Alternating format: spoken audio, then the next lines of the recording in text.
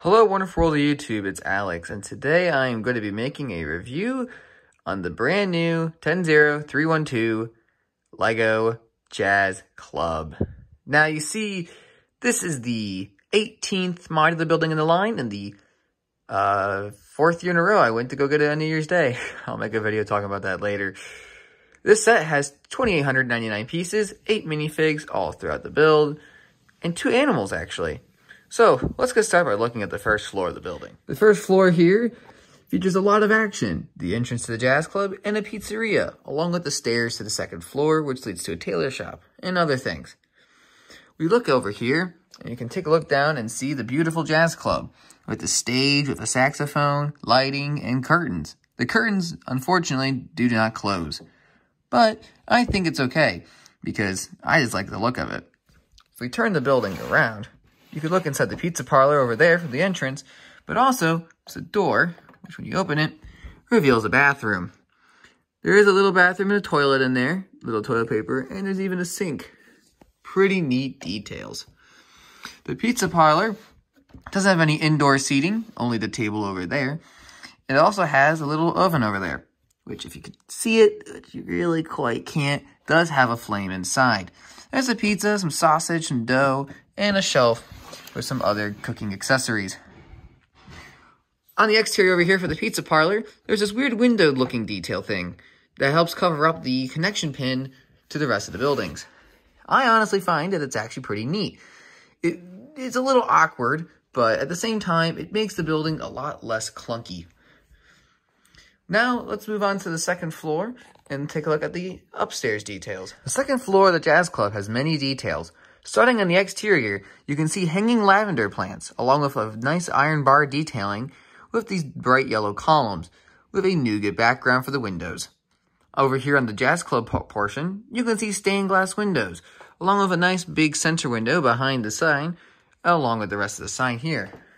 On the inside here, you can see a record player, a desk angled at a 45-degree angle with a telephone and a lamp, and a painting.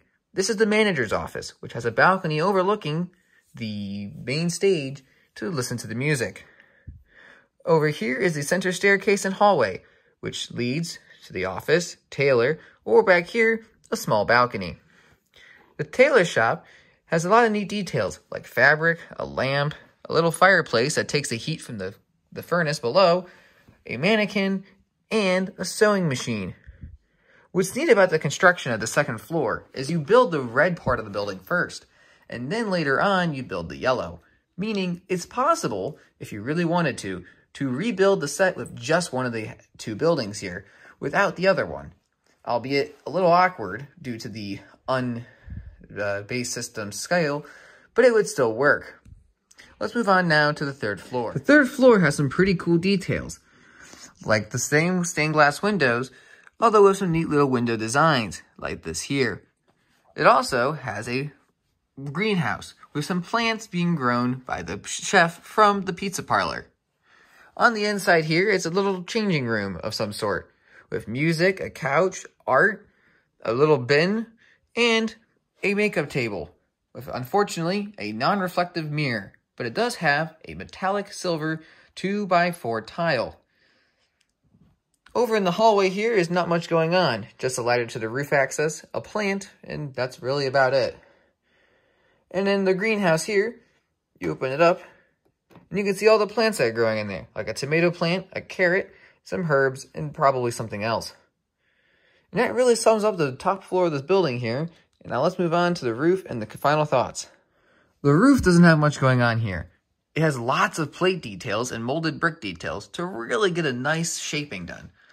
It also has a little squirrel's nest, which is the second animal, followed by the rabbit down here in the set. Overall, I think the set is a very well-built design.